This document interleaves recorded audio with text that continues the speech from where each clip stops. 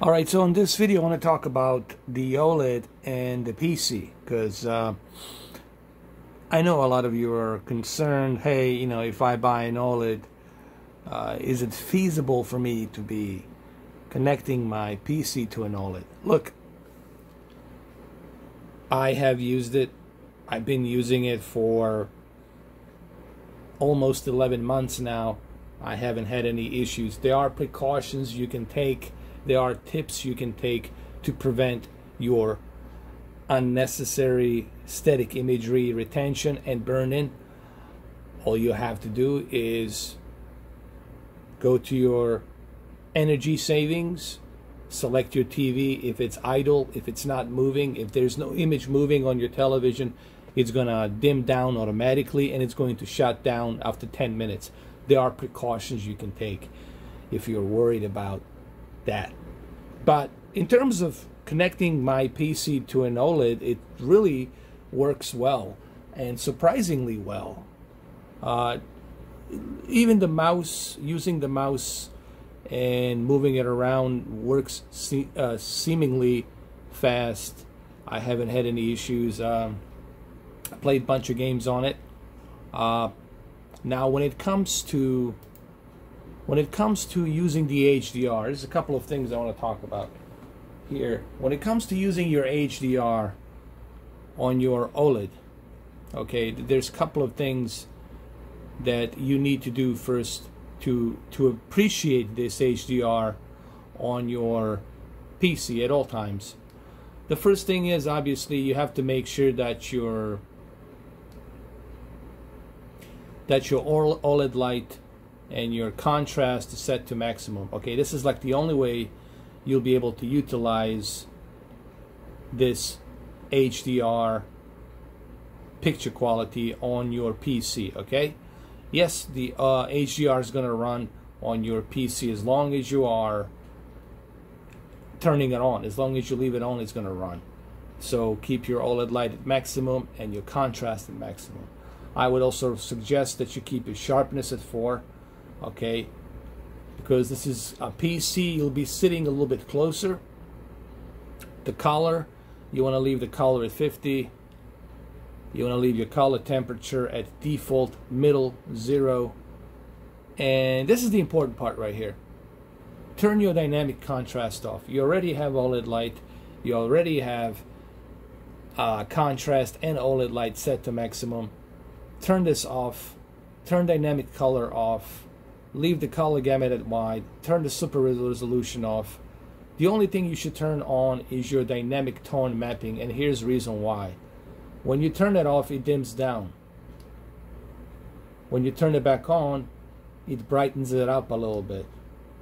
So leave it on. Leave the dynamic tone mapping on. Okay?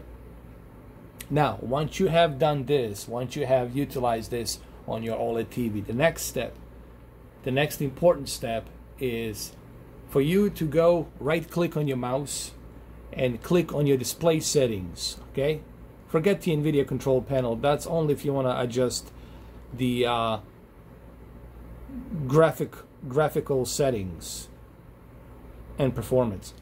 On the display settings, this is where your display adapter is. Click on the display settings. Make sure that you turn this on. Okay, make sure that you turn it on. This is the important part. Turn it on. Once you have this turned on, the next important part is right above it. See where it says Windows and HD color settings? Right above it, right here where it says Windows and HD color settings, click on it. Okay, so turn this on. This is for you to turn on the UHD color.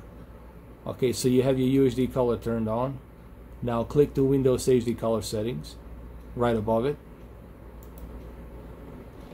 It tells you what TV you have. It tells you that you can stream HDR. You can play HDR games and apps that support HDR like Netflix and Amazon, etc., etc. And down here is where you need to turn, the last step, you need to turn your SDR content and appearance all the way high.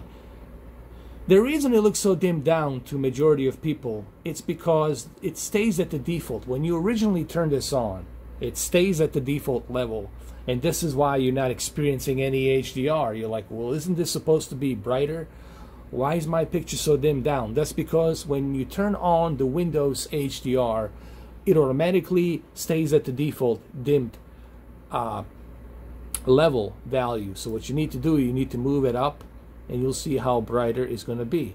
Remember, HDR needs that brighter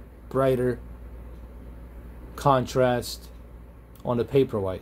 So you got to turn that sucker all the way high. Once you turn it all the way high, leave it and exit, and you're pretty much good to go. You can enjoy HDR right now. We can go to YouTube and select some HDR or Dolby Vision or HLG. This thing supports all of it, and we can enjoy it. So let's go ahead, let's test it. Let's go to YouTube and let's test some HDR content, shall we? Okay, so we're gonna go to my channel, and we're gonna click on Call of Duty Modern Warfare 2019 PC. This was recorded in HDR and 4K 30. So this video, this is the London Attack Part 2 video. So we're gonna click on it, and you will see the HDR will pop immediately with the 4K. You see it says HDR? There it is, and you can hear me talking, obviously, so I'm going to turn that down a little bit. There it is right here. We're going to click it to, hold on.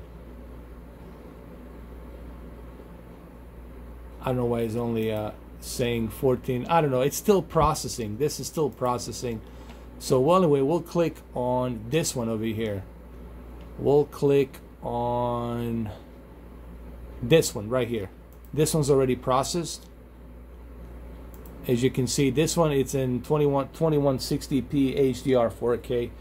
Clearly you can see it right there. There it is, HDR 4K, and you can see that it's running in HDR, right? Right here. So this is how you enjoy the HDR on your OLED for the PC. Okay, I've been using it. It seems to work pretty good for me. I've been watching a bunch of content, bunch of movies, bunch of stuff with PC. PC is a really great hardware for HDR, and the NVIDIA GeForce graphics cards are really great for HDR as well, and 4K. So we can put this into a full screen if you like. There it is, and this is HDR right now. You're looking at the HDR. This is something that I have recorded. Alright, now we can try maybe something else. Maybe we can try a different video that supports HDR. There's the Aquarium HDR. By the way, I apologize. You cannot watch Dolby Vision on the PC, which is surprisingly strange that they're not supporting Dolby Vision on the PC. I think one of the greatest updates that Windows should have, it should be Dolby Vision. I think PC games PC games will benefit greatly with Dolby Vision and Dolby Atmos, which is surprisingly strange that we don't have that yet. But as you can see, there's HDR, and you can see that the guy has HDR 4K. It supports, as long as you see that HDR badge, you know that's an HDR. Okay, you know that this is a HDR content. As you can see, it looks pretty good. Looks very detailed. Runs great. So, yeah, man. I played a bunch of games through my PC on HDR 4K, and it looks really great, especially if your graphics card can handle really good graphics. And then you add native 4K with HDR, you're truly going to appreciate that on the OLED, you know, big time. So let's go try another video here. So this is my Roku HDR. You see it says HDR right here, 2160p 60 HDR. I'll click on that, put it in full screen. Looks fantastic. But remember, this looks much better in person than what you guys are seeing on camera here, it's hard for camera to depict what I'm seeing. The colors will not be accurate on the camera lenses, okay? That's something this is something that I see happening on YouTube. People are judging televisions, people are judging every panel based on what they're seeing through camera lens. Your camera lens cannot depict the accurate color portrayal of what your eyes retina will see in person when you see it, okay? This is why I tell people you got to see this in person to truly appreciate it. Right, monkey? Right. So if you are judging this television based on this video, then, you know, that's really kind of silly, because I'm not making this video to show you how something looks. I'm making this video just to give you a tutorial on how to appreciate HDR when you are connecting your PC to when you're connecting your PC to your OLED, okay? And please don't worry about it burning, guys. I've been using this television and this PC, bunch of different PCs, bunch of different devices on this OLED for almost 11 months. You think by now something would have happened, right? So let's go try a game. Let's go try one game really quick while we're here. Really quick. Let's jump into a multiplayer. Call of Duty Call of Duty Modern Warfare. And you're gonna see that the HDR will turn on immediately as soon as we go to the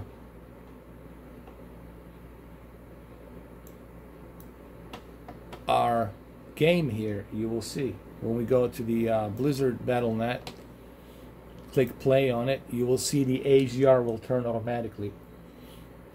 Just give it some time, and you're gonna see the HDR logo go right in. There it is. There's the HDR logo right there. Right there. You see it?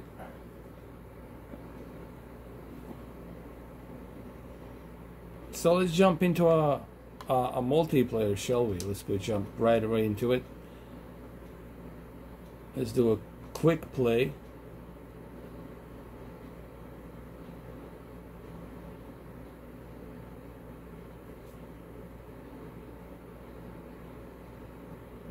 Alright, there we go.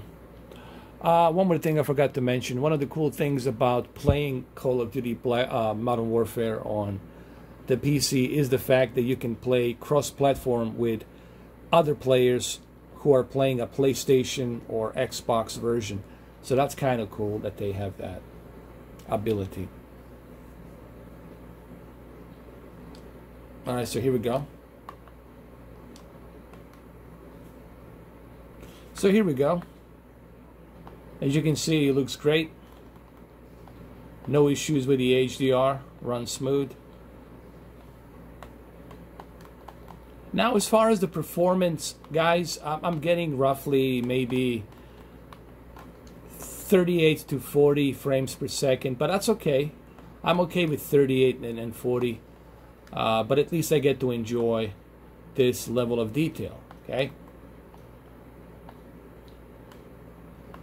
But see, I can score, I can win, I can play, you know, and it looks good. Now, normally I would suggest that you switch to a 1440p, 120 Hertz on your QLED if you want to be competitive. But if you want that fidelity, if you want that detail, you're definitely going to get it here with this OLED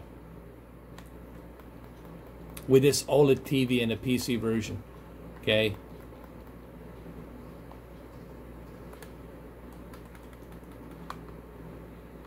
And it looks really great. Look at that smoke. Look how beautiful that looks, man. And this is a multiplayer. PC version really shines here. If you have NVIDIA, if you have a PC, you're really going to be blown away by just how beautiful the multiplayer maps are here. And then if you have OLED and you connect your PC to OLED, you're only going to have much better experience, obviously. The consoles cannot really achieve right now what the PC is doing. You know, yes, it looks great for what console can do, but let's be honest. We got to be honest here. You know, if you have a powerful PC, there's really not much that PlayStation 4 or the Xbox One X can do to dominate what you got here on the PC. Okay? Oh, my bad. I got him.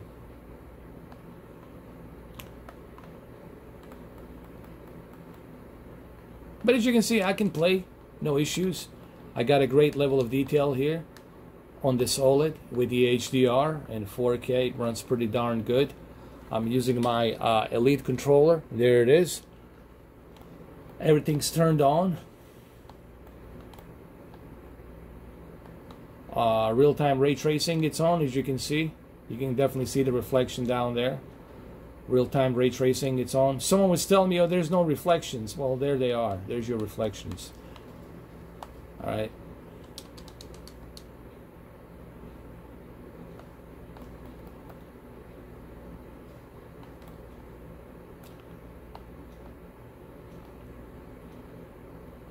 So there you have it. You know, I hope this video helps you out a little bit for those of you who might be interested in